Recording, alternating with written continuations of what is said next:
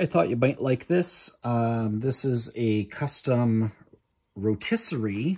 What I've got here is this is a power wheelchair motor with the associated right angle and gear reduction gearbox.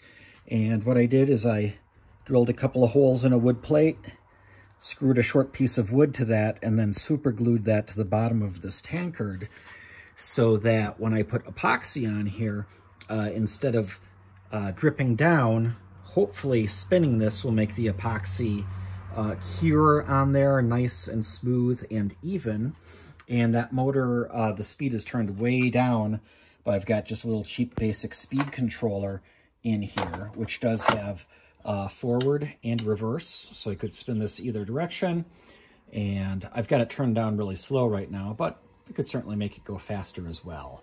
I think pretty slow is probably the way to go.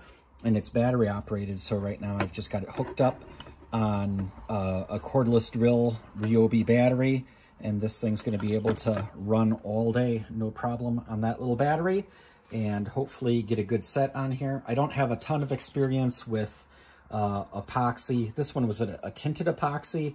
Not sure if I love the look or not, but again, this is all just sort of an experiment. So I hope you like my custom Tankard rotator.